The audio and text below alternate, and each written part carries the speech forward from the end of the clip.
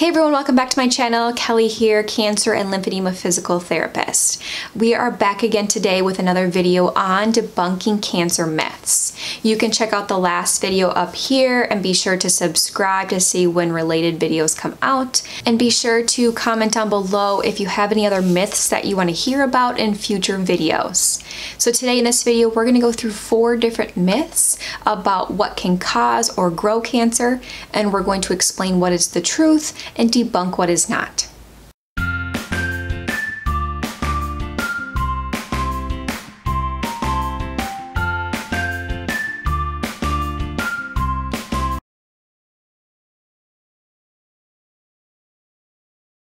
There are some small reports that suggest that deodorants do contain harmful substances and chemicals such as aluminum and parabens. These chemicals can enter the body through the skin or through any openings in the skin such as cuts or wounds, most likely from something like shaving. There are some small studies that show that those who use aluminum products under their arms do have higher concentration of aluminum in their breast tissue.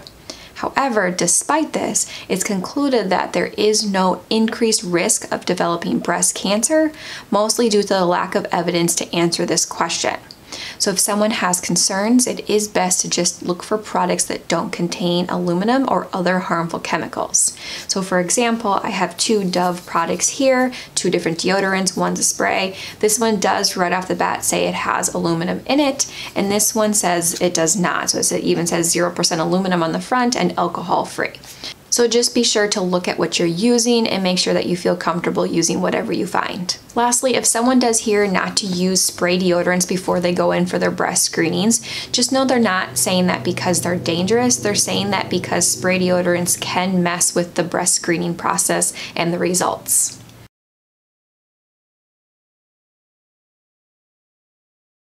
Over the last few decades, there have been various claims that say if you wear a bra, you're going to increase your risk of developing breast cancer. The theory behind this is that if you wear an underwire bra, you're going to decrease the flow of lymph fluid through the area of the breast, which will cause a backup of toxic substances in the area, and that will increase someone's risk. There was a study that was done in 2014 that completely debunked this, and no, there is no correlation of wearing a bra and increased risk of developing breast cancer.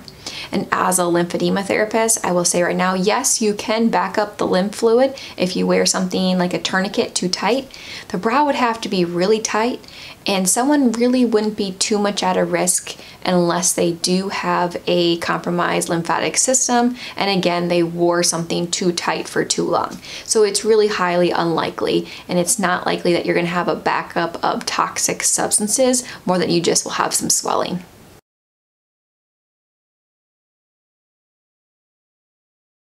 Cancer does have the potential to be genetic, but only about 5 to 10% of cancers are thought to be hereditary. The majority of people who get cancer do not have any correlation or genetic history.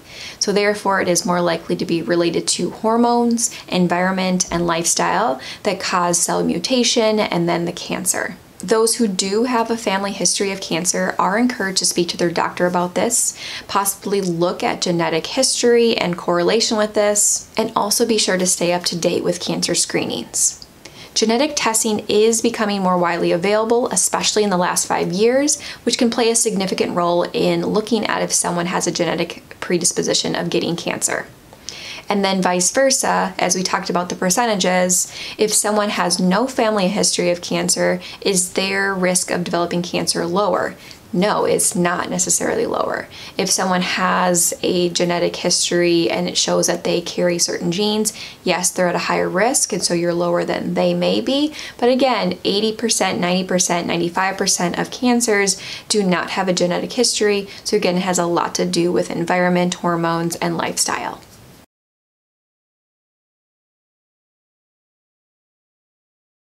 It is estimated that 1/3 of women and about 10% of men use hair dye products in the United States and in Europe. There are over 5,000 different chemicals used in hair dye products, some which are reported to be of concern. There is no scientific evidence that shows that those in the general population with personal hair dye use have an increased risk of developing cancer. However, there are some small studies that look at those who have high exposure, such as hairdressers and barbers. The evidence there does show that there is a small increased risk of developing certain types of cancer, such as bladder cancer. Now, the International Agency for Research on Cancer and other regulatory agencies do look at these chemicals and classify them and evaluate them. And as of right now, a lot of these chemicals are defined as probably carcinogenic to humans. And again, that is likely in large quantities or large doses.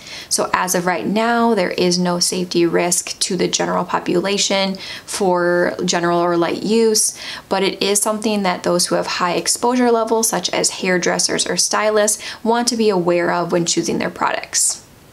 So those are the 4 myths for today. Again, if you have any myths that you want to see covered in upcoming videos, be sure to comment those down below and then subscribe to see when those videos come out. I'll see you all next week for another video. Thanks, everyone.